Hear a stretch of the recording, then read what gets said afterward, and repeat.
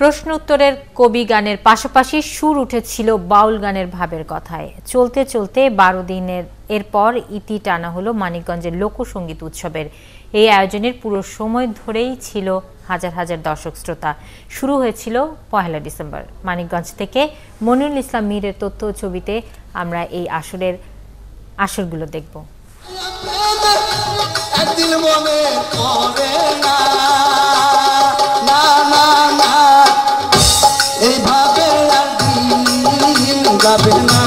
প্রতিদিনই বাউল গান, লালন গান, কবি গান সহ অন্যান্য লোকগান গেয়ে শিল্পীরা মাতিয়ে রাখেন দর্শকদের।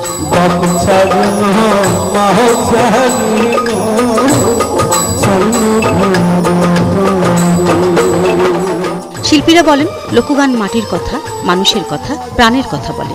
তাই মানুষকে এই গান শুনিয়ে নিজেরাও আনন্দ পান।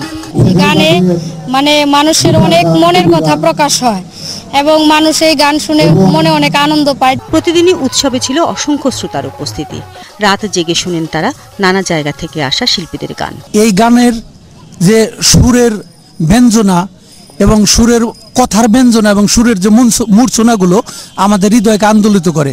লোকসঙ্গীত, বাউল, তারপরে যে কীর্তন, তারপরে যে ভাটিয়ালি, এই জাতীয় গানগুলা শুনি ভালো লাগে। বড় পরিসরে এমন আয়োজন নিয়মিত করার দাবি জানান সাংস্কৃতিক কর্মীরা।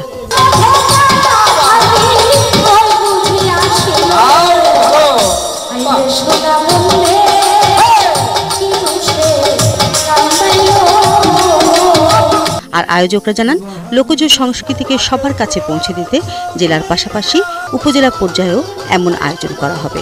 মানিকগঞ্জ জেলার যে লোকজ সংগীত, এটি আরও প্রসার এবং প্রচারের জন্য আমরা প্রতিযোগিতা সহ আর অন্যান্য অনুষ্ঠানের আয়োজন করব, যাতে করে শুধুমাত্র মানিকগঞ্জ জেলাতেই নয়, এটি যেন সারা বাংলাদেশে প্রসারিত হয়। গত 1 ডিসেম্বর শুরু হওয়া এই উৎসব শেষ হয় 12 ডিসেম্বর। আয়োজন ছিল 12 দিনের।